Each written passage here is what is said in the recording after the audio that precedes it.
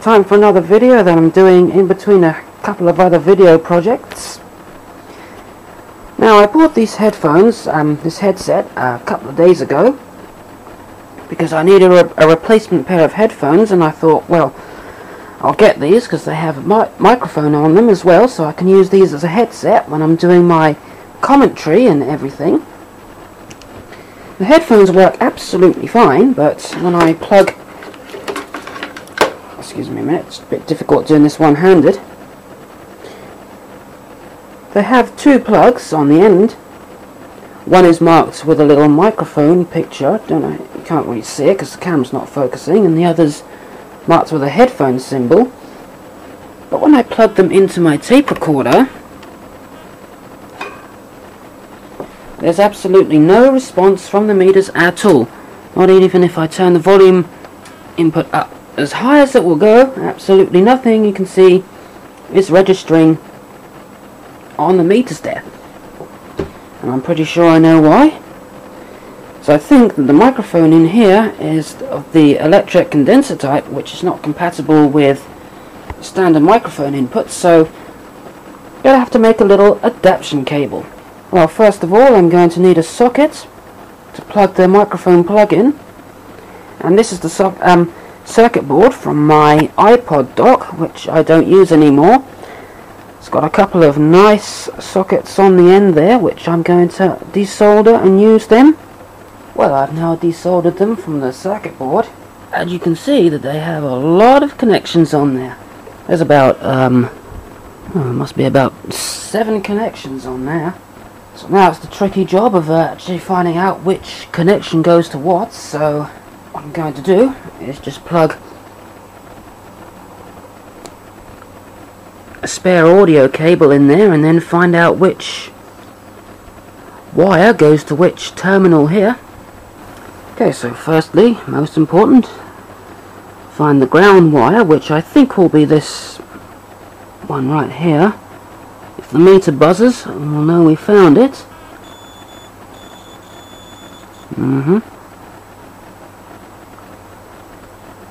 Now just to find the left and right audio cables, which are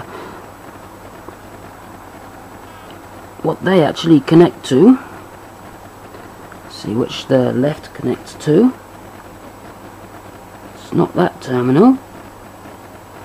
It's not that one. And there we go. It's that one right there. Don't know if it's connected to any of these ones. Doesn't seem to be. So there's the left right there. I'll find out which terminal the right connects to, which I'm pretty sure will be this one. Can't really see which one I'm pointing to, but I'm pretty sure it'll be this one here.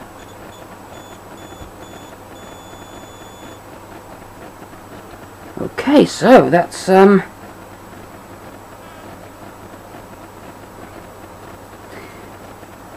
found the connections.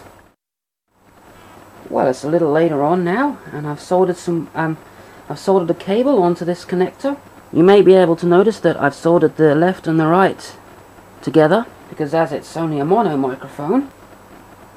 Also soldered the ground on and put this sleeve here so it doesn't short out. Now the reason why I've actually soldered it with the left and the right together is because if we have a look at the connector that connects the microphone of the headset, you can see that they've used a stereo jack plug there.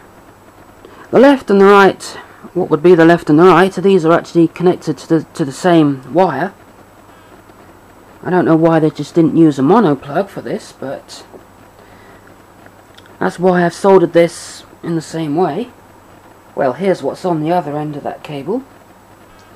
I've connected 2 jack plugs there. You may be able to see that they are stereo ones, but that's simply because I don't have any mono ones. And there's also another wire coming out here to a resistor. At least I've used nice wire here. The wire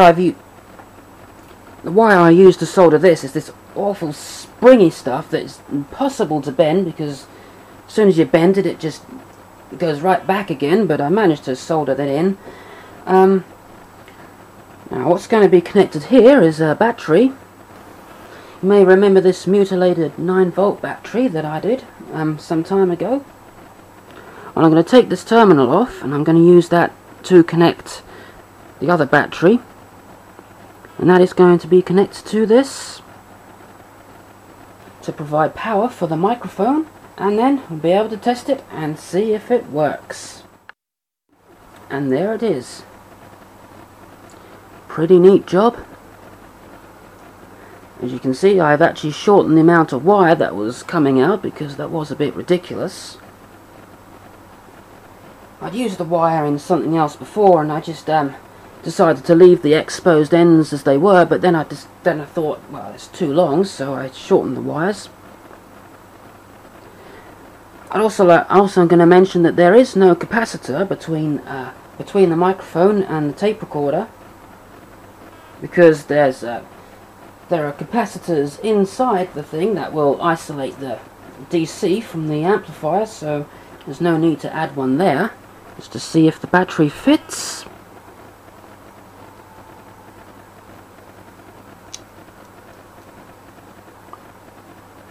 Absolutely perfect. Now, I'll plug the microphone of the... I'll plug the headset microphone into the little connector I wired up here.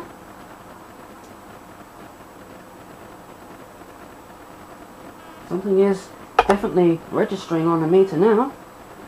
Now I just talk into the microphone, and success!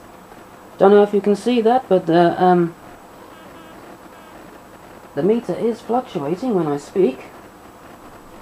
So if we get any sound on the right, yes, we got sound on both the left and the right. So there's another successful experiment. Well, there you go. That shows you that you can make one of these work with a vintage tape recorder. Well, that just about brings us to the end of this video. Do some shout outs now to Cassette Master, Clydeside, Dr. Cassette, V Westlife, Bad Edit Pro, and AGG304.